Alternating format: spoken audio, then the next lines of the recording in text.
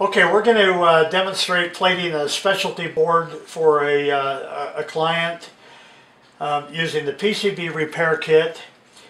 We'll be using the fine select tip with the 24K pen gold solution in here.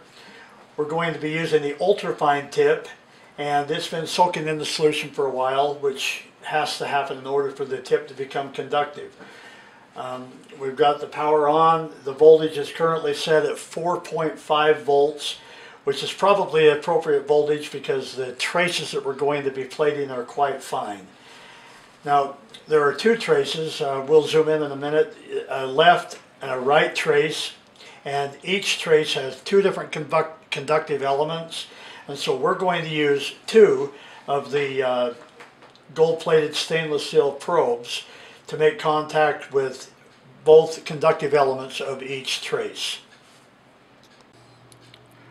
Okay, now we're going to be doing the left trace, and so I'm making contact with the center contact point and the left point. And I'm just going to brush over the entire thing. And I'm probably going to plate these for about 30 seconds. However, the editor may cut some of that out. And that should provide 20 to 30 microinches of gold, which is typical for this type of application. If you needed the gold plating thicker, then you could just simply spend more time plating it.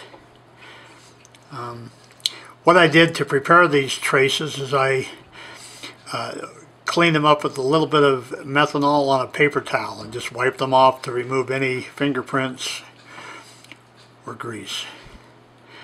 It looks like we're getting a nice telephone call coming in.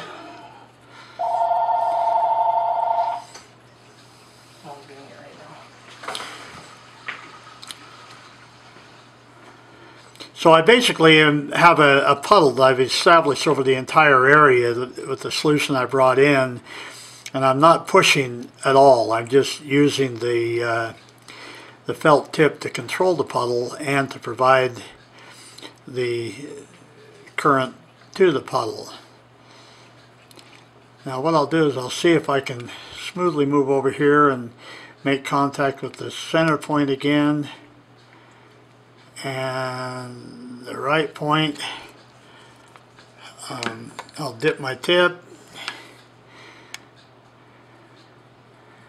and we'll see. We'll plate the right conductor pair.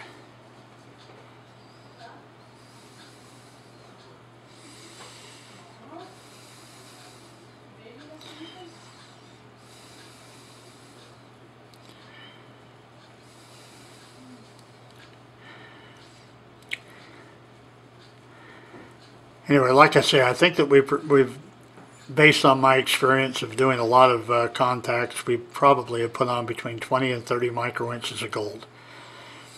And if I were going to go much thicker, the only thing I would need to worry about doing is I probably would dip my tip in and get some fresh solution with containing more gold.